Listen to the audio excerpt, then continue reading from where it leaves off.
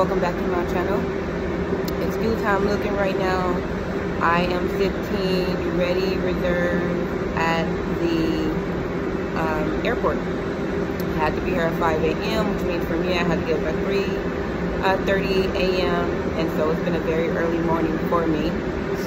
I want to talk to you guys a little bit about the Frontier training, because I know that some of you guys have questions and are concerned, and really just I know you want to make it through. So what I have to say about training is that it really wasn't that difficult. I definitely feel like they do set you up for success, and they do want you to make it through. They pretty much, just take notes is what I have to say. They listen. They pretty much give you what you need to know. And, a lot of times, like, they'll elaborate on certain things that they really want you to know. So what I did was, even though, they give you, like, PowerPoints on your tablet, to follow along with the information, I still took notes. My hands was hurting like crazy, but I still took notes. And the reason why I took notes, because when you write down things, you retain information a little bit better. So definitely make sure that you are taking notes and highlighting. And then also, like, when you're on the line and you are getting trips and you forget something, you can go back to your notes. Sometimes, or when I was, first, after my IOE, I was still a little nervous and stuff. I carried my notebooks with me, and, I had a lot of things labeled as far as topics and stuff as to, subjects that I could go back to. So definitely take notes. Don't get caught up in all the drama, because, people, go there and say they want that, but they get distracted, so don't get distracted.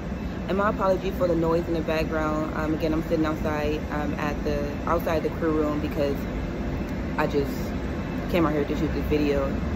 But also, in the beginning, you are given a pre-test before you come.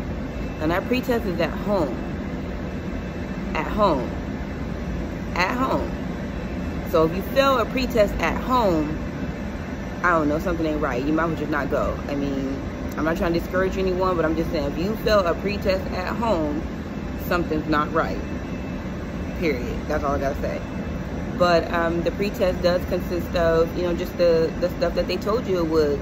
The packet that they send you when you initially are given, like, your training date and all that. They tell you that they're going to send you a packet 2 weeks before you go to training, and you do get it 2 weeks before your training. So don't get caught up in, oh, I haven't got my packet yet, when is it going to come, when is it going to come? It's going to come. Trust me, they want you to have it. It's going to come. But do not fail that pre-test. If you do, I'm just saying, it's a shame. Sorry, you just got to keep it real. Also, in training, I know some of you are concerned about if you have to know how to swim.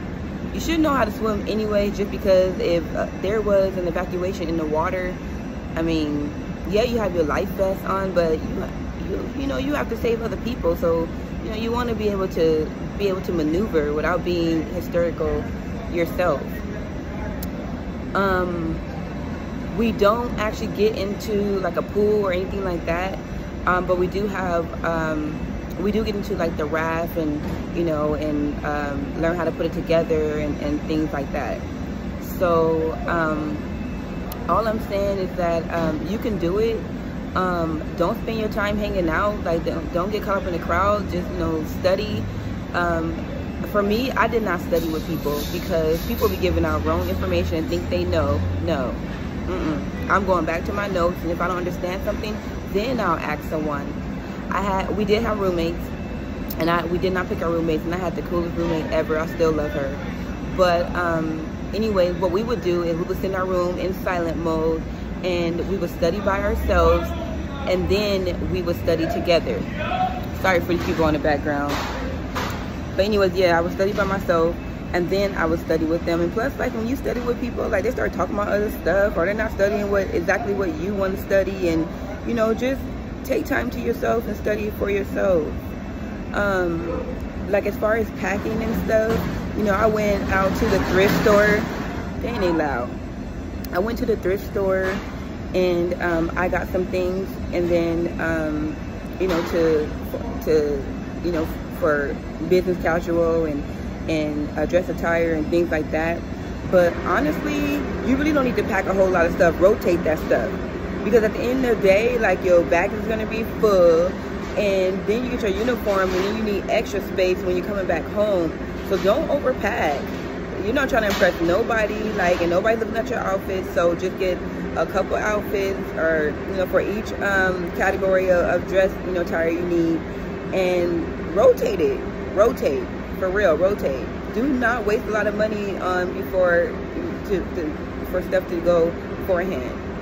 And then as far as my luggage, like, I couldn't afford the Travel Pro stuff right off the back, so I went to a luggage store and got a 3-piece for like $100, and it still lasted me a few months later. So again, you guys can do this, you know, and don't let nobody stop you. And, you know, just, if you gotta make sacrifices, you gotta make sacrifices, but, you know, make sure that you are dedicated to this. You know, it can be a little challenging once you're off, like, as far as, you know, the money situation, but the end result is where it's at, you know. So, you know, like I said, do it. Don't let nobody stop you. And I hope that this information helps. Is there anything else? Can't think of anything else off the top of my head. Oh, the food. Yeah, I mean, there's times that I ordered from Walmart deliveries, and, you know, stacked the refrigerator, because as far as the food, it's free, but it is a little heavy. You know, you do eat a lot of potatoes, and you know, sometimes lunch is heavy. I used to think that when I was eating lunch, it was actually dinner. I would forget it was so heavy, and I would still be full. But they do feed you, and it is free, so you can't complain. But so if you have any complaints, then of course you can order your own stuff. After we finished training, we actually went on our IOE. We did get paid, like, the next paycheck coming up for all the other flight attendants. So for instance, I graduated July 14th, 2022, and the next payday was, my IOE wasn't until like the 24th, and I ended up getting, we get paid on the 5th and the 20th, and so I ended up getting a check on the 5th. So yeah, I mean, that's you know, was my experience. Again, I don't think that it was that difficult if you study, and if you pay attention, and if you take notes. Yes, again, you can follow the PowerPoints, but your notes are going to be the go-to, seriously. I wrote down everything, even stuff that, you know, that maybe wasn't important, but with me writing down everything, it just allowed me to highlight what was important, and then if I needed to, like, brief myself, or maybe if I missed something, it was in my notes. I still have, again, everything in my notes. Anyways, guys, I hope this helps. Congratulations. Welcome to the Frontier family. Sorry, guys, I wanted to add an edit to the video really quick, and just also let you know that there are about 2 or 3 tests or quizzes a week. Don't let that scare you. Again, as long as you have notes and stuff, you should be fine. As long as you took notes and you listened.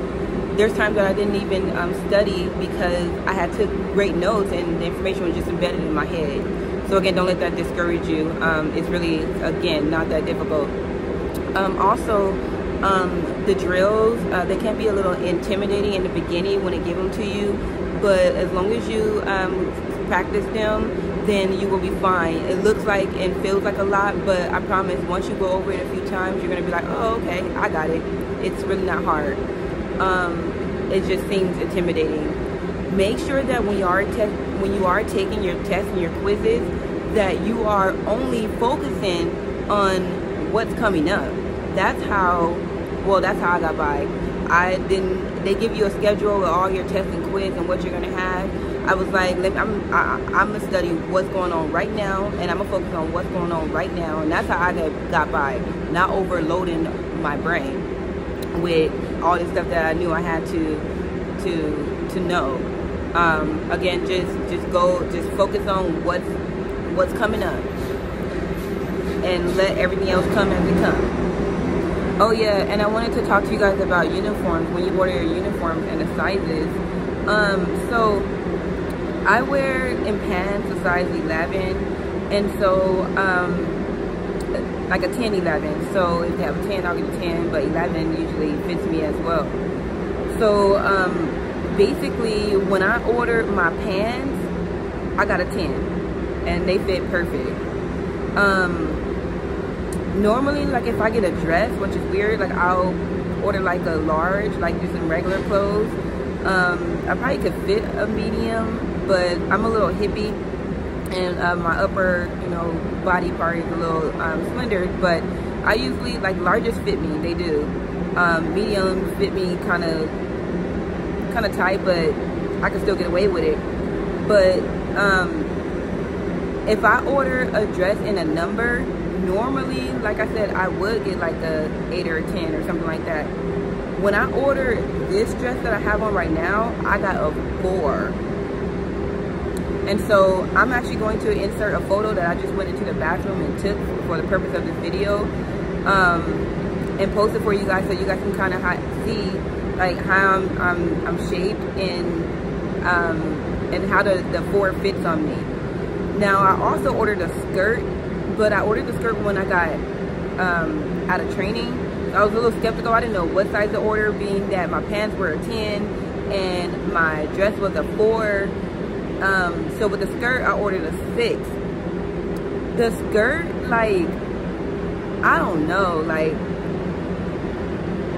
at first I was like, it fit perfect, but then sometimes I feel like it fit big, because it be twisting around and stuff around me. But then I'm like, should I have to just order a 4?